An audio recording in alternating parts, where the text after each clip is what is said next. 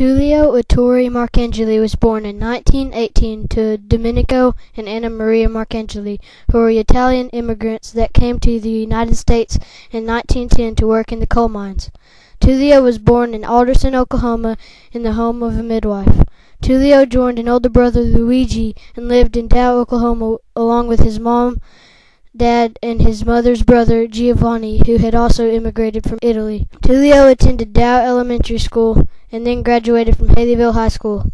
Tullio's father became crippled by rheumatoid arthritis and died at the age of 57.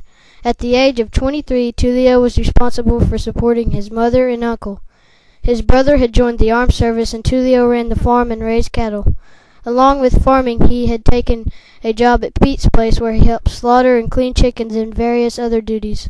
Marcella Tucker was born on April 23, 1926 in Dow, Oklahoma to George and Myrtle Tucker. She was the third child of a family of 8 children. She attended Dow School and then graduated from Haleyville High School. Growing up in the Depression era of a family with 10 was hard with that many people to feed and clothe. To say they grew up poor was not an exaggeration.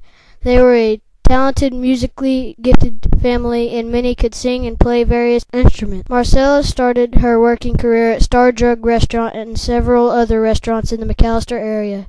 In 1947, Tullio married Marcella Tucker, and she moved into the home that they grew up in, and they lived with his mom and uncle Giovanni. They moved to a house next door to his mother's home after his mother's and uncle's death. They moved back into the home he grew up in. They raised two sons and 2 daughters in this home and still live there today. Tullio worked in the coal mines for several years, then went to work for Steeza's Monument Company, and then Miko Marines, until his retirement. He continued to farm after retirement until he suffered a stroke in 2002, which left him paralyzed on the entire right side.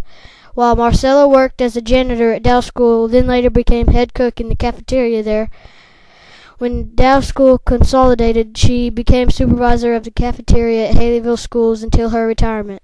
Marcella is 84, and former students come up to her and still compliment the great food they had while she was head cook.